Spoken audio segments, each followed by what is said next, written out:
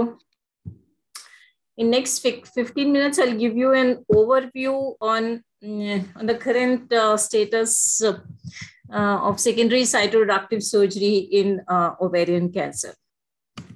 So let me just start this presentation with a clinical case, a young lady who underwent primary debulking surgery, which resulted in optimal cytoreduction to no gross residual disease and adjuvant platinum-based chemotherapy. And this treatment was completed in March 2018. The histology was high-grade serous cyst adenocarcinoma, stage 3B. Nearly 20 months after this initial treatment, she experienced relapse in the form of splenic deposit and pelvic mass, although there was no ascites and her performance status was 0. So before I discuss management of this case, let's put things in perspective, and I'll show you what is the current evidence on how do we manage such cases. So she essentially is a case of relapsed ovarian cancer. Ovarian cancer is the third most common cancer in Indian women after breast and cervical cancers. And we know that large majority of women would present with advanced stage disease, and initial treatment by a combination of surgery and platinum-based chemotherapy would lead to response in nearly 80% cases, but majority of them will experience a recurrence after few months or years. So how do we define a recurrence? The definition of recurrence of ovarian cancer is essentially based duration or platinum-free interval. So, from the last platinum chemotherapy. So platinum-sensitive disease is defined anything a recurrence when it is diagnosed 6 months or later after treatment with platinum-based chemotherapy. If it is less than 6 months, then it is platinum resistant, and while progression on treatment is called platinum refractory. So these are some of the definitions we need to remember. So this is the typical, natural history of ovarian cancer. So generally, the first recurrence is after maybe 12 to 16 months. The second recurrence, with every recurrence, there is a shorter interval, shortening of disease-free interval. And typically all these recurrences are amenable to systemic therapy based on the duration of recurrence. However, the role of surgery, unlike what we just learned from Dr. Jaydeep, surgery for initial disease, which is very well defined, either primary or interval debulking surgery, the role of surgery at relapse is highly controversial, and it's still continue to be a debatable issue. In recent past, actually, we got 3 randomized trials reported results on this issue. So we have GOG 213, Desktop 3, and SOC1. So essentially, these are phase 3 randomized trial, and all actually looked at the same question, whether addition of secondary debulking surgery in addition to chemotherapy, does it improve survival in patients with platinum-sensitive ovarian cancer. And by design, these trials excluded patients who were platinum resistant, because we know the outcome of these patients is really not very good, and that it's not worth subjecting them to surgical morbidity and mortality. So platinum resistance is one of the contraindication for secondary cytoreductive surgery. Now, briefly, I'll describe these 3 trials. So GOG 213 was the first one published in 2019. The primary endpoint was overall survival, and it was so what this trial showed, and this is the negative trial in the sense it did not show any benefit of secondary cytoreductive surgery added to chemotherapy alone. So there was no improvement in median overall survival in patients who underwent surgery. So the OS was 50.6 versus 64.7 months. And even patients who had achieved complete gross resection of the disease, that means R0 status, they also did not benefit from secondary cytoreductive surgery. We just learned the importance of optimal cytoreduction at primary surgery. But in this trial, even patients who had optimal to no gross residual did not benefit from surgical intervention. The next is Desktop 3 trial, which is published December 2021. And again, the similar design, surgery with chemotherapy versus chemotherapy alone. The difference here was that they used EGO score for selection of patients, and essentially there were three components have to be present to call it EGO score positive. That is ECOG performance status 0, ascites if present should be less than 500 ml, and complete dissection at initial debulking surgery. And all these patients had primary debulking surgery. So just a point to remember that results of Desktop 3 may not be applicable to patients who had first surgery as interval debulking surgery, because in this trial, all patients had primary debulking surgery and not NACT IDS type of protocol. So results of this trial showed, unlike GOG 213, that there was a benefit both in progression-free survival to the tune of 4.54 months and overall survival to 7.7 months in patients who had surgery in addition to chemotherapy, and patients where complete macroscopic resection was achieved. The survival benefit was to the tune of 15 months. So that's really huge benefit from secondary cytoreductive surgery. The third trial is SOC1 study, which is, the OS data is not mature, but PFS results have been published. And this, like Desktop 3, showed PFS benefit of 5.5 months. And here the criteria used for selection of patient like EGO is a more objective criteria, that is I model, and it's a little more complicated than EGO criteria. So the question is why, how do we interpret these three trials? We have three trials, but still don't have consensus because of contradictory results of GOG 213 and the other two trials. So when we carefully look at these trials, what were the differences between these trials? So the primary endpoint in SOC1 is co-primary endpoint, PFS and OS, while GOG 213 and Desktop have OS as primary endpoint. I think one important difference is selection criteria. So both positive trials, SOC1, we actually don't have OS results, so we don't know what will the final result will be.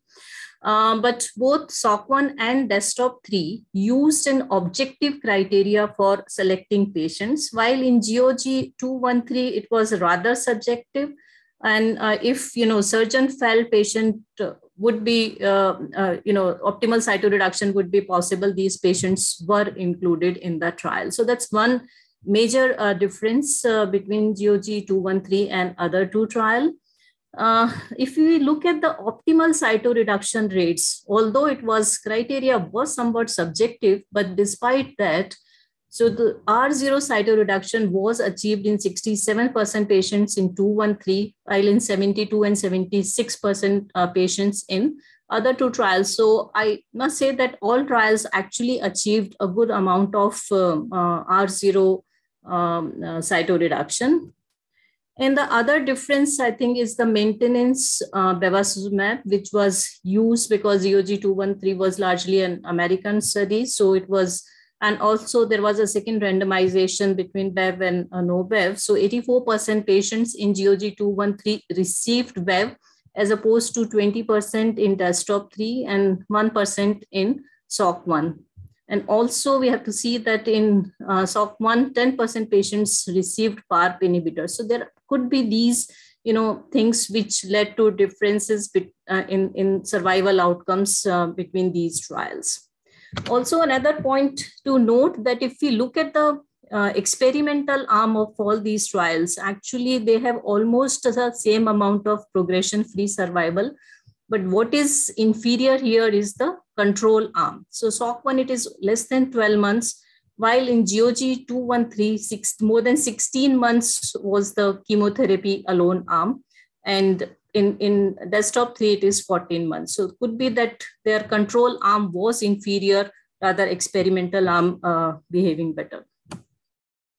So the question is, how do we select the patient, in a clinic? Because we just have trials, we don't know which patient should we offer secondary cytoreductive surgery. So I think one point what we have learned is to use some objective criteria to select patients for secondary cytoreductive surgery. So it could be EGO score or iModel or MSK also. And there are, one can have institutional criteria for selecting the patient for secondary cytoreductive surgery.